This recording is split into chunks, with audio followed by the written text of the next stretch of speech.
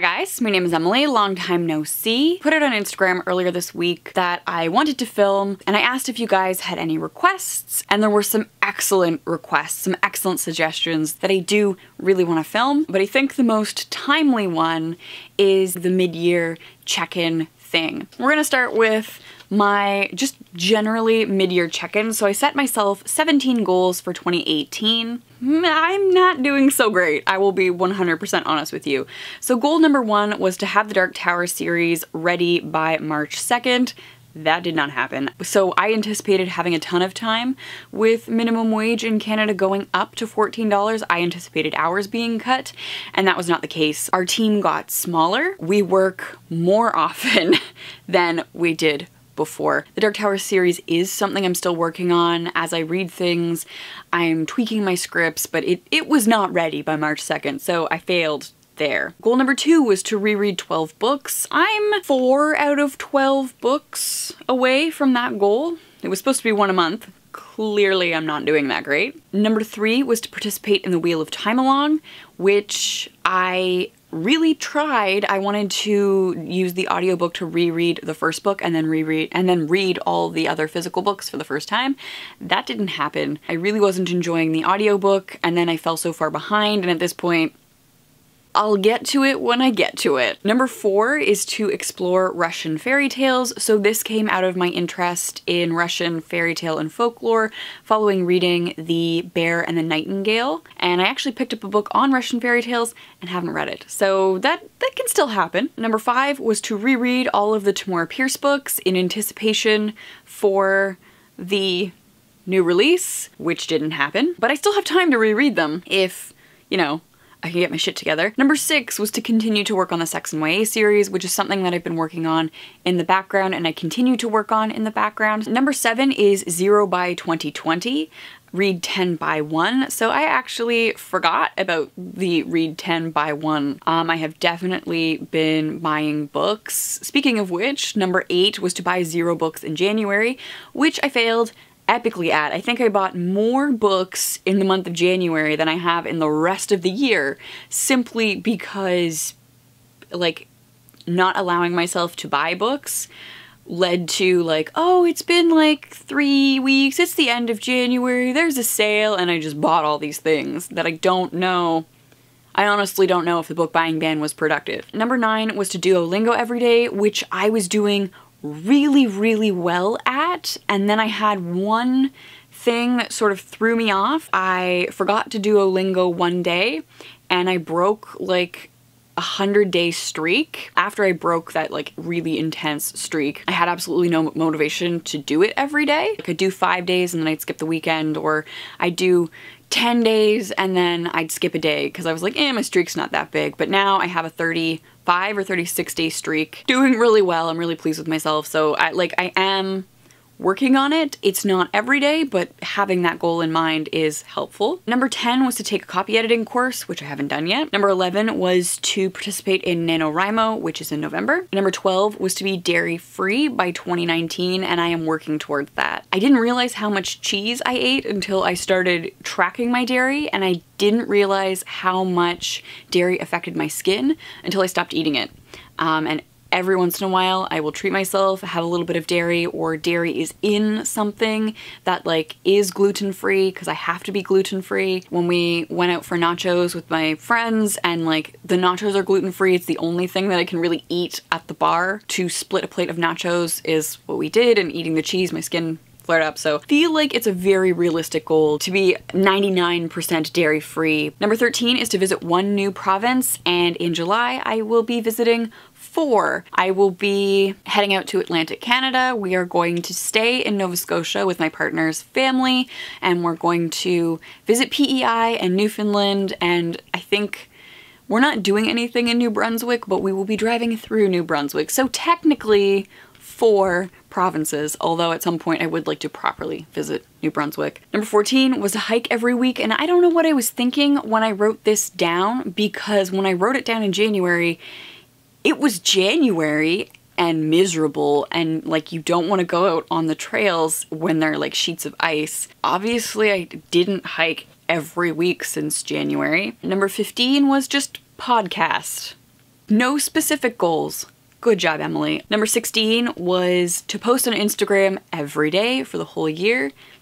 Did not do that. The 17th goal was to keep track of my books and films that I have been watching and reading, which has actually been really great because we're gonna get into the mid-year freakout tag now, and having these like pages to look back on has been really helpful. With those goals sort of checked in, obviously I'm not doing well, which is okay, it's fine. I haven't been feeling that motivated. Let's get into the mid-year freakout tag. The mid-year freakout tag was co-created by Ellie from elyjayne and Chami from IsThatChami, and I will link them both in the description down below, and I will post the questions in the description box down below, because in trying to find the original video and the questions, you get all of like the currently most popular videos. None of those have put the questions in, so I would have to watch their entire video, which ranges from 9 to 30 minutes. So I'm leaving the questions downstairs for you. You're welcome. So question number 1 is the best book you've read so far in 2018. The Astonishing Color of After by Emily X.R. Pan. So this is her debut novel. It is an exploration of grief and identity, and it is so beautifully written. So Lee's mother dies by suicide. Obviously that is a huge trauma for her and her family, but she believes that her mother has come back as this red bird that she keeps seeing, and the red bird leads her to investigate her mother's past, her maternal grandparents, and she actually ends up traveling to Taiwan and learning more about her mother and why her mother was so cut off from her family. Interspersed is a sort of YA romance with her best friend. Like, she has feelings for her best friend, and the two of them really communicate well and explore their feelings in art. And there's just a lot of elements that I felt really worked well together, and I really, really enjoyed it. It's definitely something that I will reread. So that is the best book I've read so far in 2018. The next question is the best sequel you've read so far in 2018. Now, I haven't read any direct sequels. For me, that would be The Wind Through the Keyhole, which is a 4.5 Dark Tower novel. This is just beautiful mindfuckery. It is what the series is in a nutshell. It is a story within a story within a story, layers of storytelling in this sort of spiraling, chaotic gyre, and it is wonderful, and I loved it. I absolutely loved it. So for me, this is the best sort of continuation on in a series, the best sequel. A new release that I haven't read yet but want to, I'm putting it on here because I've already started it but I haven't finished it, and that is Land of Lost Borders, Out of Bounds on the Silk Road by Cait Harris. So Cait Harris is a Canadian. She actually grew up and lived not far from where I live, and she had a sort of unusual upbringing. Her parents bought a farm in the middle of nowhere with like a dilapidated sheep shed on it, and they lived in a trailer. She, like the 5 members of her family, so Cait and her 2 brothers and her mom and dad, lived in a trailer while they fixed up the sheep shed to be livable, and so they spent a lot of time outdoors in nature. She has a very adventurous spirit, which led her to breaking into Tibet, like illegally crossing the borders, sneaking under a fence with her friend, and cycling down parts of the Silk Road. And so it's her adventures in cycling, reflections on her life. I kept seeing it advertised on Instagram, first of all, and I was like, this is a beautiful book. It's very aesthetically pleasing. What is this? So I started looking into it, and I read the dust flap, and I was like, I need this in my life. As a person who's feeling a little bit lost, looking at somebody who actively seeks out the lost feeling, actively seeks out the experience of being borderless and sort of unanchored, I thought would be interesting. And I'm really enjoying it so far, but it is a new release that I technically haven't read yet because I haven't finished it. Question number 4 is your most anticipated release for the second half of the year, and for me that is, sorry if you can hear the washing machine, I'm not sure if it'll pick up, but that's what that weird noise is. My most anticipated release of this year is What If It's Us by Becky Albertalli and Adam Silvera, and that comes out on October 9th, 2018. And I love Becky Albertalli. Albertalli? and I have read one of Adam Silvera's books and I did really enjoy it. I read They Both Die at the End and I liked it. So I want to see the two of them work together. I really want this story. So most anticipated book of the year is that. I'm gonna skip to number 7 and you will see why in a minute.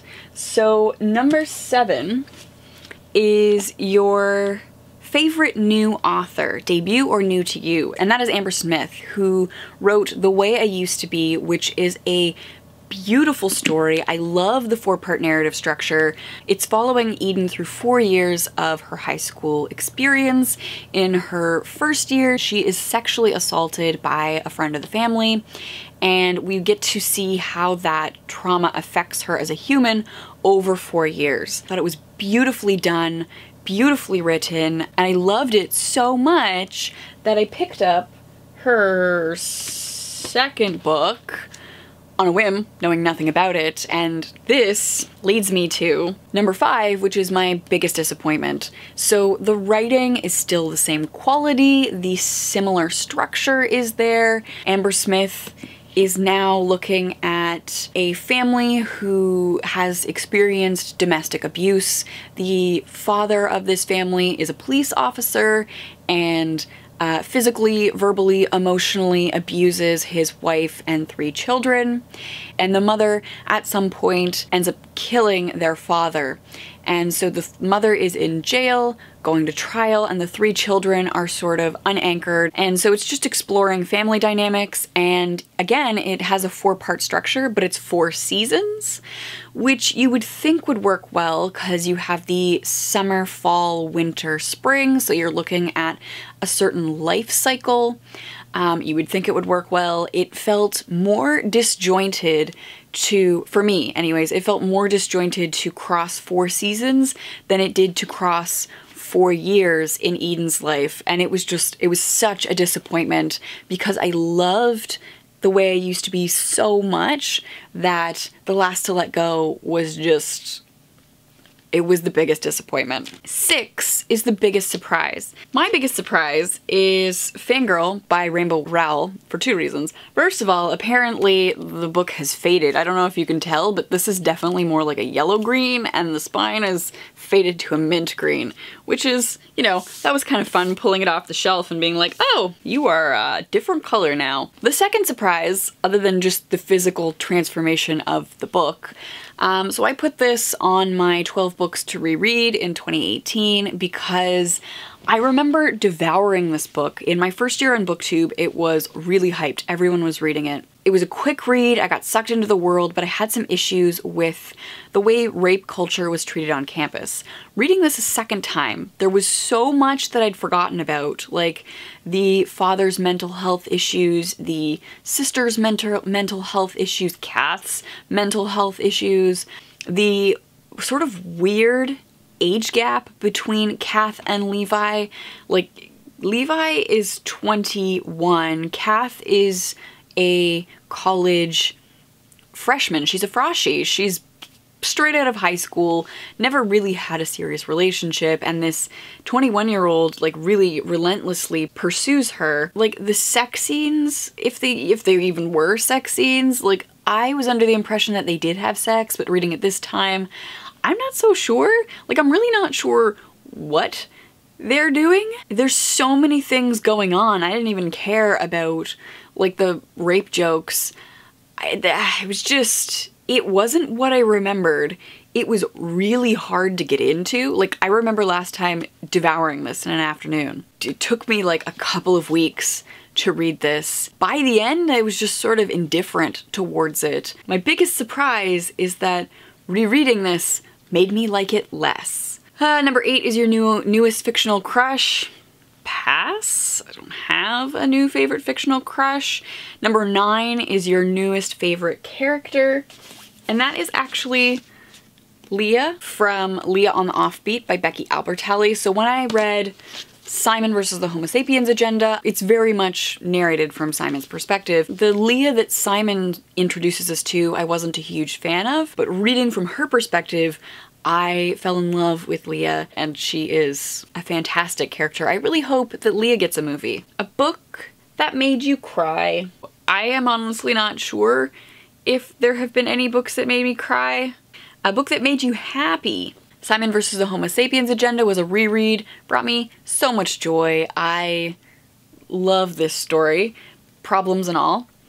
Then I watched the film, and just the film made me cry. I can tell you that the film made me cry. I watched that film not that long ago when it came out on Blu-ray, and from like the middle of the movie when Simon is outed on Christmas onwards, just ugly tears, like sobbing. Number 12 is your favorite book to film adaptation that I saw this year, and that is Call Me By Your Name by Andre Aciman. So I watched the film first because I was watching all of the Oscar nominations for Best Picture, and then fell in love with the film and read the book and fell in love with the book, and like both play nicely on my understanding of the other, and I absolutely loved both the book and the film. I think they did an excellent job adapting that. 13 is the favorite video you have done so far this year. And to be honest with you guys, I haven't produced that much content because I haven't been feeling all that great. And there's nothing this year that I'm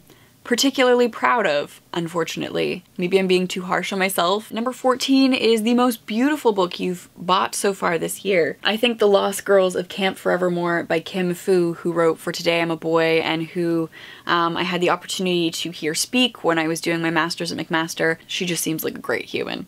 I absolutely love this cover. I didn't even realize that Kim Fu had released a new book, but I saw the cover in the stacks at work and I was like, oh my gosh, I need this. It's gorgeous. I love her. I need to read this. Which brings me to 15. What books do you need to read by the end of this year?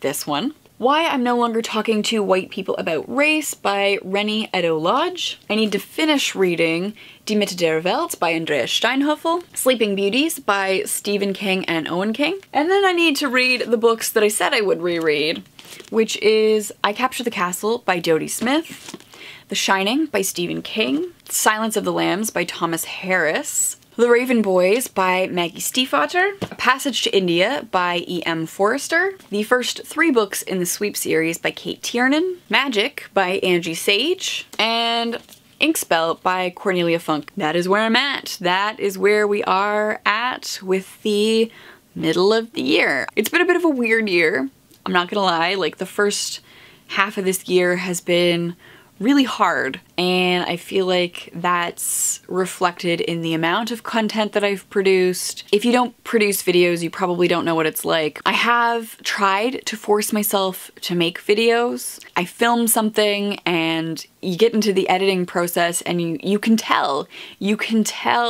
that when I filmed it, I didn't want to do it. You can tell that I'm not into it. That's not the kind of content I want to put out there. Like, I would rather produce less content that you can tell that I really enjoy what I'm doing, that I'm really excited to talk about the things that I'm talking about, rather than just producing content for the sake of producing content. Because I want to make things that bring me joy. I want to make things that bring you joy, that are enjoyable, that are pleasant to watch. That's why. And I'm working on it. I am working on making some changes. If you've stuck around and you've waited for the content, thank you. I really, really appreciate it. I'm hoping that in the second half of the year, the changes that I am starting to make in my life will reflect in the amount of content that you see. This has been sort of my mid-year check-in, mid-year freak out, mid-year whatever. And it's actually on time this year. I think last year I did it in August, which was well past the middle of the year. So, good job, Emily. Let me know in the comments down below, what do you do that brings you joy? Like, what do you do in your everyday life that you look forward to, that guarantee makes you happy, brings you joy? Because let's talk about joyful things. Thank you guys so much for watching. I will hopefully see you very soon. Bye.